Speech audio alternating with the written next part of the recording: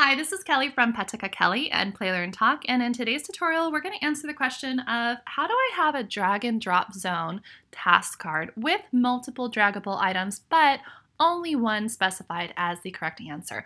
Now, you may or may not have encountered this problem that I'm about to show you, but what the problem is you have made multiple draggable items attached to your drop zone, and you've probably done this thinking, well, I want them all to be able to stay in place, right? Like that's the purpose of it.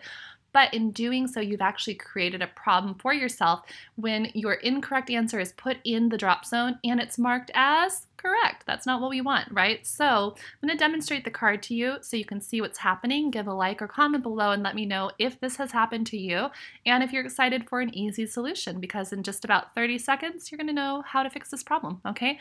So on this card, I have a fill in the blank text box. I've already filled it in, and I've done that because if I don't, when I hit submit to show you this whole problem, it's going to be a problem, right? But it's going to be because of this one. So now we have two draggable items. We have on top, we have inside. The purpose of this task card is for the student to fill in the blank, okay? I'm sure that's already obvious to you. So what I've done in the workstation is I have made this item and this item both draggable and attached to this drop zone, okay? So let's go ahead and put the incorrect answer in.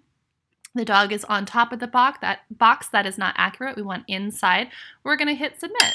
And it says correct, okay? That is not what we want. This is actually what we want. So when on top gets put here in the drop zone and we have this filled in, we want it to say, whoops, right? And we want inside to work instead. All right, so let's go ahead and jump into the workstation so you can see that easy solution.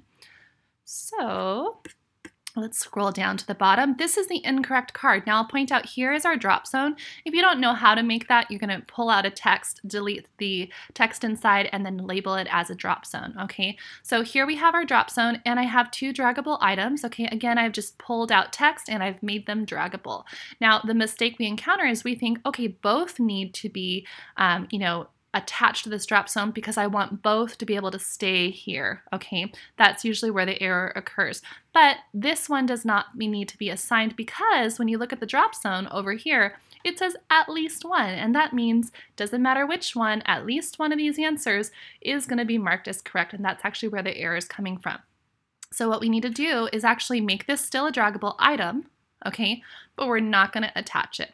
And essentially that is telling the boom card, hey, this isn't attached, it's not a correct answer, I still want it to be draggable, right, but it's not marked correct. Now this is marked correct. This is the way that you're able to tell boom cards that this is correct, because when you try to make something correct that's a draggable item, this is what happens.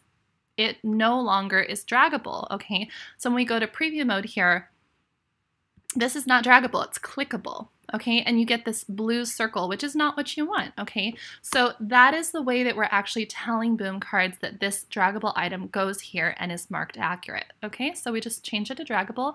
We know it's attached because of that blue line, of course, and that is essentially the solution. So if you like this video and it was helpful, give it a like, please, and go ahead and share it with anyone else who would find it useful, and I will see you in tomorrow's video. Okay, bye guys.